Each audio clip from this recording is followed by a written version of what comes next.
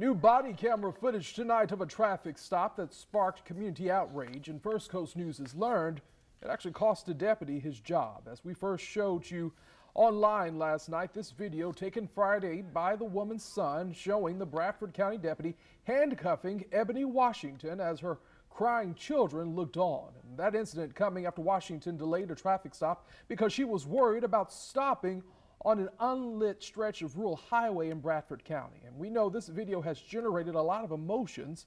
Today, On Your Side's Destiny McKeever sat down exclusively with Washington. Destiny, what did she tell you about all of this?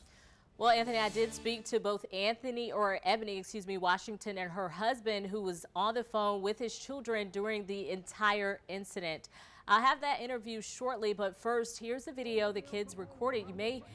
This is some dash cam video, You may hear one of those kids crying in those videos that were recorded by them later on. We did sit down with Bradford County Sheriff Gordon Smith, who says he fired the deputy first thing Monday morning. He says the officer overreacted and did not represent the agency well. He also said that Washington did everything right, turning on her hazard lights and slowing down as she drove to a well-lit spot to stop, which is exactly what law enforcement advises any driver to do if they do not feel safe. She tries to explain herself. He's having none of it. He doesn't de-escalate from that demeanor of being hyper at that point of giving those verbal commands. And he plainly tells her, I don't want to hear that excuse. I don't want to hear it.